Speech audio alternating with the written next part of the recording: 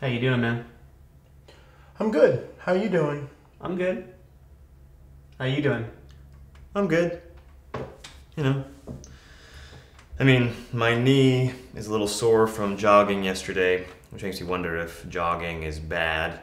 Am I doing permanent damage to my knee by running on it? Is cardio in general bad? Does it speed up the aging process? Because I read this article on Facebook that says it does.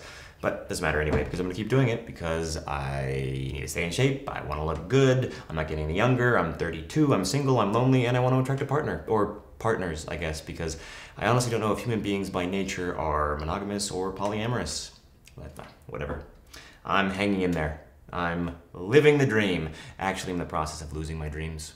I'm avoiding inevitable death one day at a time. I'm collecting memories. I'm feeling nostalgic. I'm looking forward. I'm trying to live in the moment. I'm laughing when I can. I'm simultaneously enjoying and hating my daily routines. I woke up this morning feeling pretty groggy because I had one too many beers last night. I'm trying really hard not to beat myself up over that decision. No regrets. But I am feeling restless and confused sometimes, and antsy, and freaked out, and happy, and excited, and discouraged with where my life is at, and grateful at the same time. And I'm experiencing my parents getting older, and friends of mine from throughout my life are having babies, which makes me wonder if I want to have babies. And I'm contemplating purpose in life, and the life path, and desperately wanting to change the world, but not knowing what to do. I'm asking why things are the way they are. How do we get here? Where are we going? Is the apocalypse imminent? Are we already in the apocalypse? Is it the beginning of a golden age? What is the deal with synchronicity? What happens when we die? Are there ghosts? Oh, blah, blah, blah. I'm chilling. I'm just chilling. Observing a world run by lunatics, where there's never-ending war and never-ending debt, where there's empty houses and homeless people, where obesity and starvation live side by side, where corporations donate money to cancer research when the chemicals in their products are most likely what's causing the cancer, where financial wealth, material gain, and fame are considered success.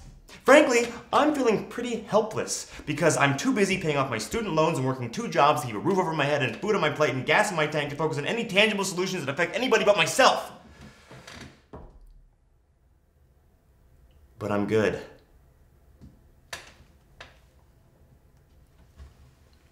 It's good. Cool. Cool.